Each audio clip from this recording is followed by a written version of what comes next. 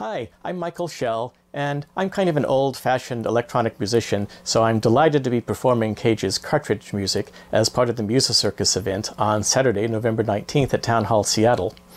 Cartridge music is a classic of live electronic music, and it dates from 1960, which was a time when it was a lot harder to do electronic music. This was before the age even of the earliest analog synthesizers, and doing live electronic music was even harder. You often had to build your own equipment or repurpose test equipment to use in live performance.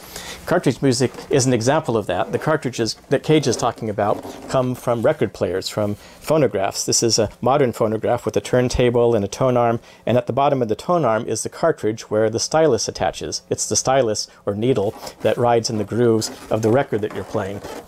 Now that was a modern record player with magnetic cartridges. The kind of cartridges that Cage was using were the cruder ceramic or crystal cartridges that were available to him back then. And his idea was that you would remove the stylus and replace it with an arbitrary object like a spring or maybe a pipe cleaner.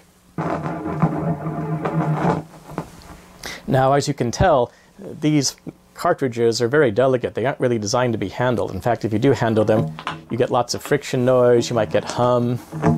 But, as Cage says in his instructions, all events ordinarily thought to be undesirable, such as feedback, humming, howling, etc., are to be accepted in this situation. In addition to the cartridges, Cage also calls for contact microphones, such as these piezoelectrical ones that I've wired up myself. You can attach these to anything that vibrates, even a conventional musical instrument, and they have the characteristic that they only transmit mechanical vibrations. They aren't like this microphone that I'm wearing now, which transmits sound picked up through the air. If you imagine that you're Beethoven and you can't hear normally, but you can press your ear next to a piano and let its vibrations come into your inner ear, that's kind of the effect of a contact microphone. In addition to being a landmark of live electronic music, cartridge music is also a great example of composition that is indeterminate with respect to its performance, as Cage would put it. The score is graphical. It bears no resemblance to conventional music notation. In fact, you use it to generate your own script for the expected performance length. Let's see how it works.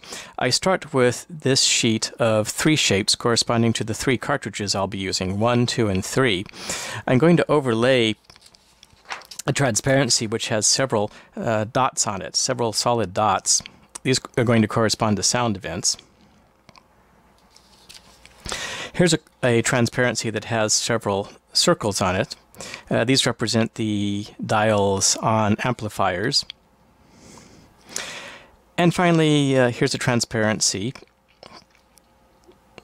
which contains a dotted line. I'll lay that down like this. The last transparency has a stopwatch icon, which I'll apply like this. All right, I'm going to follow this procedure for each minute in the expected performance duration. If there are multiple performers, each performer would follow the same procedure to generate their own script for the performance.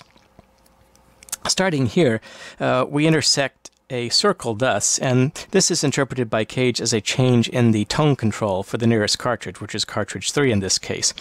It looks like there's an entry at about, I would say 5 o'clock and an exit at about 12 o'clock, so I can take either one of these and move the tone control for that cartridge to either of those positions. Next, we intersect a solid dot inside the shape for cartridge 3. That's a sound event on that cartridge. I'm to make a sound using the object that's in the cartridge, the choice of object, the manner in which I produce the sound. That's completely left up to me. Next, we have a dot that's outside the shape for cartridge 3. This is what Cage calls an auxiliary sound, and that's produced on an object which has a contact microphone attached to it. This is how you spice up your performances of cartridge music. You can choose whatever object you might like to amplify with a contact microphone. I might use my music stand or a zither that I've prepared in the tradition of Cage's prepared piano music. Here we intersect a circle that's inside the shape for cartridge 2.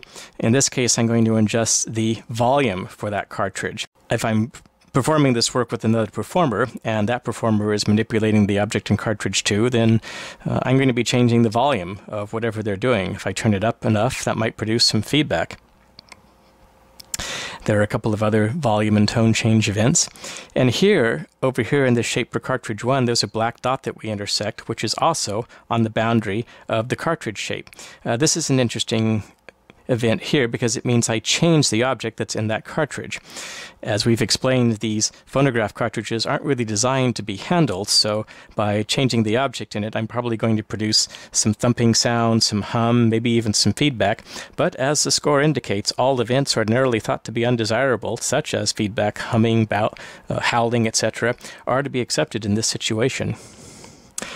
A couple of additional auxiliary sounds are encountered. This is in a portion of the dotted line where there is a loop. You see how it doubles back on itself? That means that the sound produced at that part of the line is to be of a repetitive or a sustained character. Another change in tone. And here we enter the stopwatch. I'm going to interpret this as a rest between about 33 and 43 seconds, with the events on the other side happening afterwards at that point in the minute. The completed script for my performance at Musicircus looks like this. Here's another example of a script for a performance of cartridge music. Do you recognize the handwriting? Well, that's John Cage's own handwriting. This must have come from a performance he prepared in the 1960s, probably with David Tudor. During the 1960s and 1970s, lots of composers experimented with indeterminate notation, graphic scores, even scores for live electronic music. But this piece is one of the handful that's remained a classic, and it's still being performed and recorded today. I think it's because if you follow Cage's instructions meticulously, and you get used to the sound world of the piece, it always comes out sounding good. I think it's because it has its own timbral identity, and even the way he sets up the graphic notation, it creates a rhythmic identity to the piece, chiefly in avoiding steady beats. I'm very excited to be performing cartridge music for Musicircus on Saturday, November 19th at Town Hall, Seattle. I hope you can come see the whole show.